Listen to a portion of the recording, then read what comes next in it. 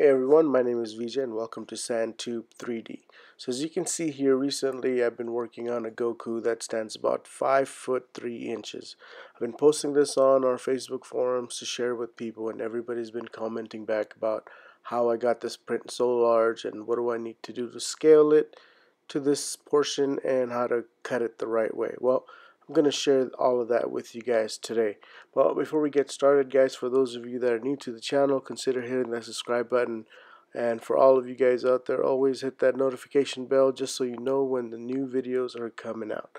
Now, before we get started, guys, I just want to let you know this video mainly focuses on scaling your STL models, not how to cut them. I will put a link in the descriptions of a detailed video on how to cut STL models. Most of us usually go on either My Mini Factory or Thingiverse and download our STL files from there. Now the difference is sometimes you'll download an STL file that's a whole solid piece, or sometimes you'll download an STL file which has the pieces already cut into multiple smaller pieces. Not to worry, I'm going to show you how to enlarge both of those and how to cut them as well. Now before I continue with this video, just to let you guys know, this is just the way I do it, guys. Maybe there's a different technique out there, different way of doing it. If you're aware of such a method, go ahead and leave it in the comments down below so we can share this with everybody else. So let's go ahead and get started with a solid model, as you can see here. So I imported Goku into here just so you guys can see that it is a solid piece. Once you have the piece that you want to enlarge, you need to figure out exactly how big you want it. And once you figure out how big you want it, go into Google, and if you're in the UK, you can do meters to millimeters, but in the US we do feet to millimeters. So for this example, we're going to go ahead and just use 3 feet. If you want to do 8 feet, that's how many millimeters your model needs to be, 2438. But like I said, we're just going to go ahead and stick with the 3. So we need to make it 914.4. Okay, once we figure out exactly how many meters is in 3 feet, we're going to open up Mesh Mixer and we're going to go ahead and import the model. So once you select your model and have it imported, this is a very important step right here, guys. If you notice, that's the printer size. My printer currently is the Creality CR10. So what I want to do is go to the top right from the drop down arrow, click on Printer Preferences and hit Add. What I'm going to do here is just enter Creality, and then the model, I'm just going to click on CR10. And then on the right side, as far as the dimensions, you enter the correct dimensions, which is going to be 300 by 300 by 400 in height. Once you go ahead and do that, just click outside the box, hit OK. You'll see Creality there. Click on the little arrow and then click on CR10 and watch what happens to the left.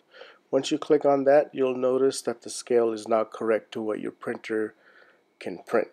And once you do that, then you can move on. Now this is a very important step. I recommend that you guys all do this.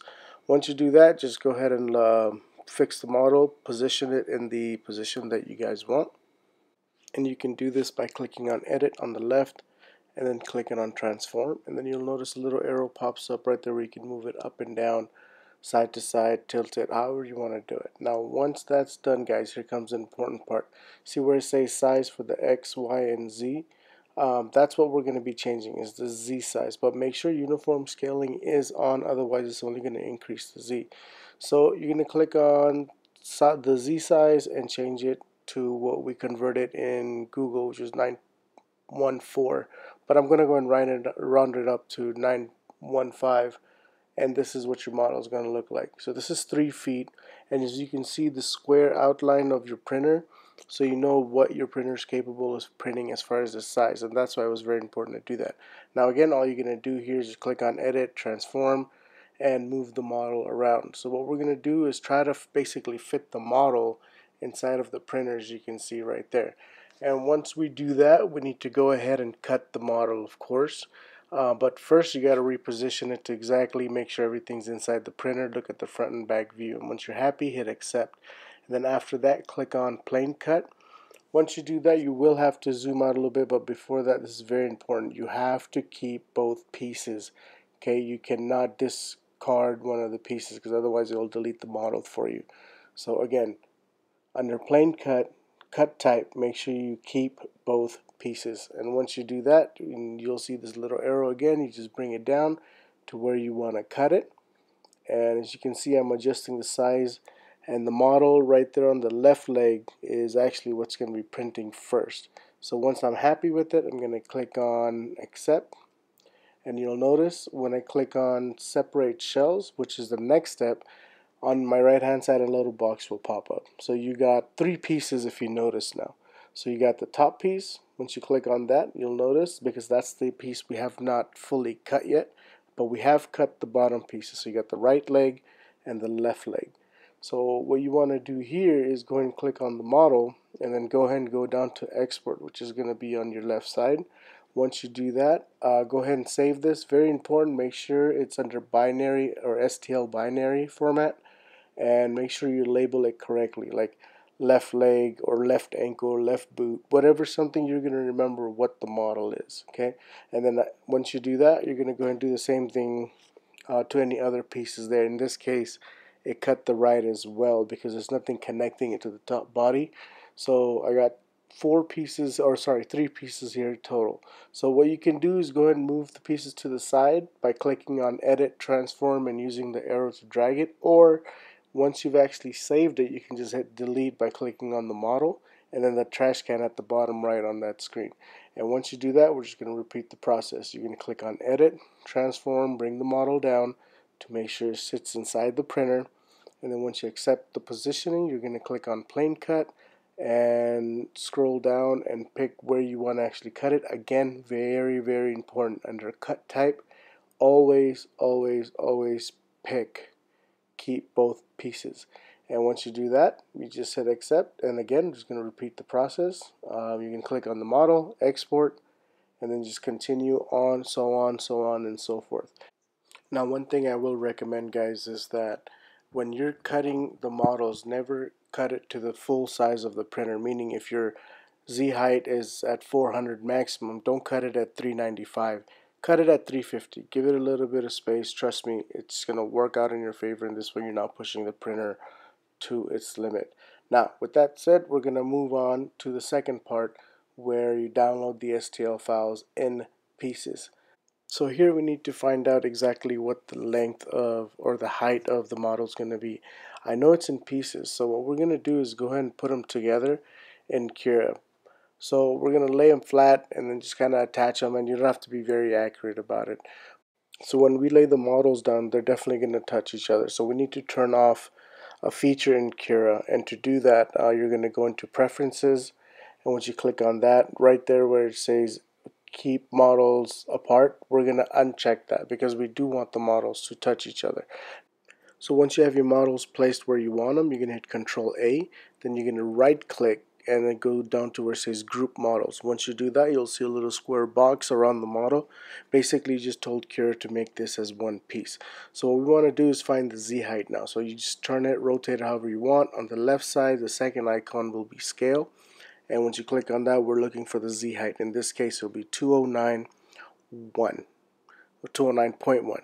So then we're going to go back into Google to get the measurement again. Remember, 3 feet equals 914. So you're going to take 914, which I rounded up to 915, and divide it by the Z height that you got, which was 209.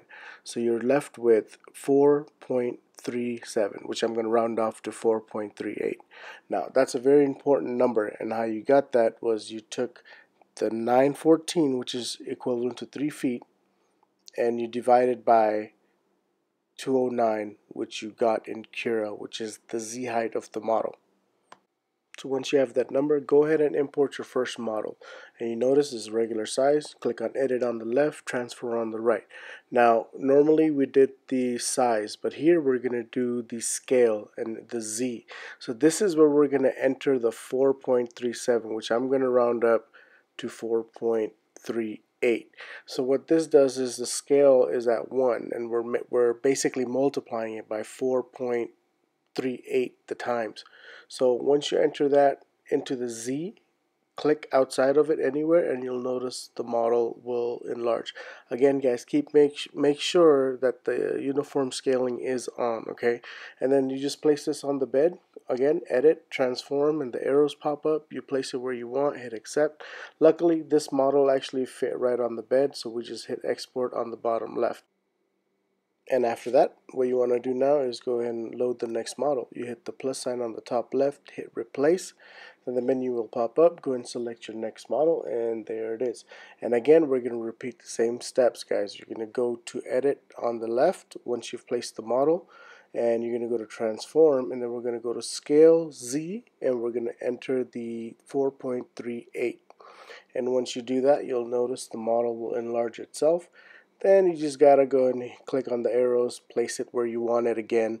And once you do that, now here's the important part. You want to make sure that the model actually fits on the printer build surface. And if you notice here, it does not. So what I'm going to do is once I position it, I'm going to take a look at it, and right there a little bit is hanging off.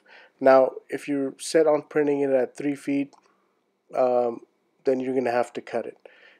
So what you want to do to cut it is go ahead and click on edit again. If that menu is not there, click on transform, and you're going to place the model to the part that's actually going to print. Okay, once you've placed that and you know that part is what you need, you're going to click on edit again and do plane cut. Again, very important, guys, keep both pieces. Do not discard one of the pieces. Once you do that, you're going to go ahead and just move the bar to where you want the model to be cut. So if you notice, I'm going to print the chest piece is solid, and the arm is where I'm going to go ahead and cut it. And once you do that, and you place the placement of the cut where you want it, hit accept, and then you're going to do separate shells, which is going to be under edit again. And you notice these are the two pieces I'm left with. You're going to click on export, make sure it's on binary, and label it to something you will be familiar with when you're actually printing this in Cura. So there you go on that one. And after this, you're just going to repeat the process, guys. You're going to hit the plus sign, replace, bring in the next model. You're going to click on edit. You're going to go transform, scale Z 4.38, and there you go. There's the model. You're going to reposition it again, and then just cut it according to your printer size and what you have. And that's basically it. You're just going to rinse and repeat over and over and over until you get the pieces that you need. Again, very important. Label them so you know what they are. Well, guys, that brings us to the end. I hope you guys enjoyed this video. If you have any questions, comments, concerns, go and leave it down below. If you guys ran into any trouble or issues, please leave it in the comments down below, and I'll get back to you as soon as I can. If you've tried this method and you like it, or if there's a better method, let me know, guys. Leave it down below in the comment section so everybody can know, and then maybe we can look into that as well. Like always, if you liked this video, give it a thumbs up. If you didn't, hey, you know, it is what it is. And if you are new to the channel, go and consider hitting the subscribe button, guys. There's a lot of useful tips and tricks when it comes to 3D printing here. If you'd like to support the channel, guys, which would be very appreciated, there will be some links down below, affiliate links as well. And like always, we'll see you next print.